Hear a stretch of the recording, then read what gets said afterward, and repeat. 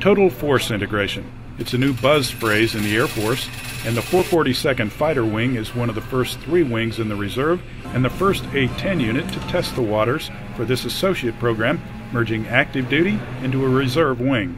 Is you bring all the experience that the reserve component brings and the young active duty people, and we help train those active duty people, and you end up getting a more combat capable force. So you have the ability to task active duty for as long as a contingency operation requires. You may not be able to tell an active duty person apart from a reservist because we'll be wearing the same uniform and performing the same functions side by side with our reserve counterparts. And the end result will be a more combat capable force because we'll have a little bit more full-time manpower, and we'll be able to leverage the reserve experience and continuity that our reservists bring to the fight, because when we do go to war, we fight together, and we should train that way before we go over to do it.